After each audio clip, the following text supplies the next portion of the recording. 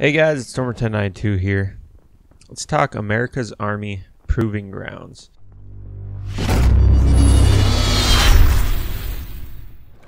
For the PS4. Alright, I played this game back on the PC just a little bit. Just enough to download it, see if it'd run. I never actually got into it. Came out on the PS4 2 weeks ago, a week ago, something like that. Not too long ago, anyways. Downloaded it the day it came out.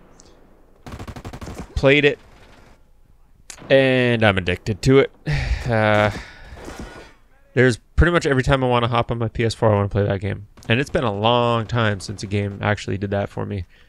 A lot of the game is SOCOM-esque. It really is, like the best out of 11, the tactical gameplay. The maps even feel kind of like SOCOM.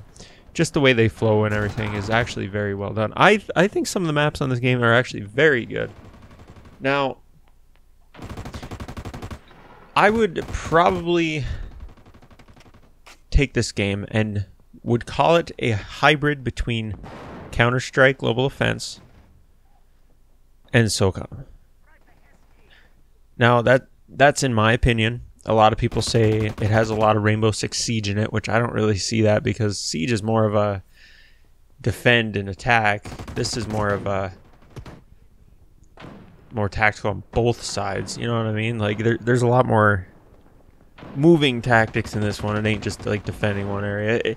I guess they're both tactical shooters, but I think this game lives on its own. The developers have been very vocal on their Twitter accounts on what they're doing to make the game better and like making the game better, and it's actually like refreshing for once to actually have that out of a game.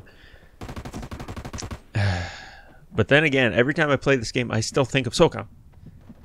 Like, why is this game bringing out everybody's inner SOCOM fan? Is the real question. I really don't know.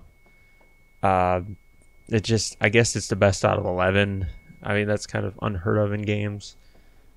Let me know what you guys think in the comments. Like, have you played this game? Do you enjoy it? Do you not enjoy it? You know, I want to know why.